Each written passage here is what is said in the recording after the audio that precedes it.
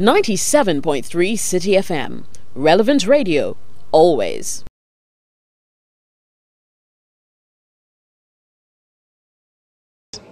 As I was saying, you cannot be a leader of government business when you have no insight into the evolution of government's policies and programs. You need to be there to understand first, and also to bring the perspectives of Parliament to bear on the crafting of the policy, program, project, or whatever, right? And to be able to influence government policy in favor of the people. After all, you represent the people. So it is the reason. And then, of course, you do know that in Parliament, our own rules forbid a non-minister from leading government business in Parliament.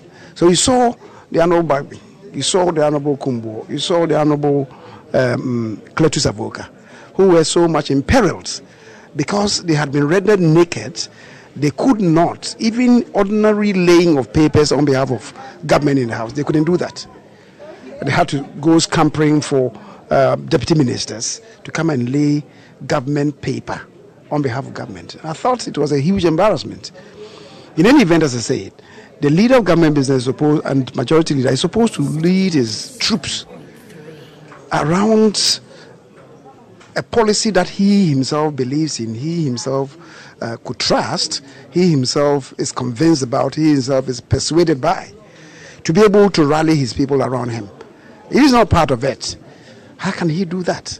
So you don't need to be a cabinet minister, though, but you should be part of the evolution of the processes, the policies, programs, everything, in order to have a firm understanding.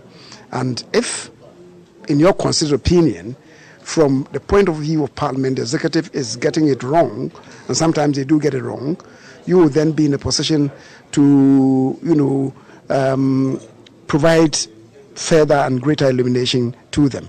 So I guess that is how it should be.